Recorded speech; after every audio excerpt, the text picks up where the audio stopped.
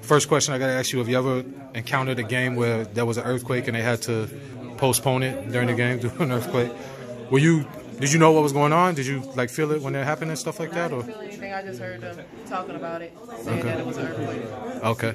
So now as far as the game, obviously you came in off the bench, but coach was already talking about the spark that you gave. He said that he feels you have a lot of trust in you. You know, you played a lot of years in WNBA, and he knows what he's going to get with you. So what's your mentality when you've been a starter, you know, for many years previously, and now you're kind of coming off the bench? What's your mentality when coach does put you in the game there?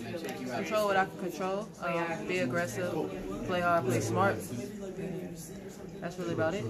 Okay. And so, if I'm not mistaken, you guys head out on the road now, I think, for the next 6 or 7 games. So what's the outlook, you know, at this point going forward on that road trip there?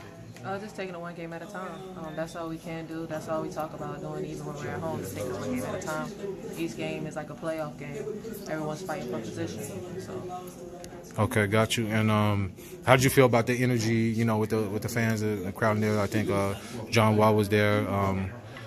Another reality star from a Love and Hip Hop show. I can't recall her name or anything, but what did you feel about the energy from the crowd out there today in the first half? We always have a great crowd. We always have great energy. No matter if it's NBA players here or not, our fans here in Las Vegas is amazing. And each game we always talk about that, like how they bring the energy and how they've been supporting us since day one.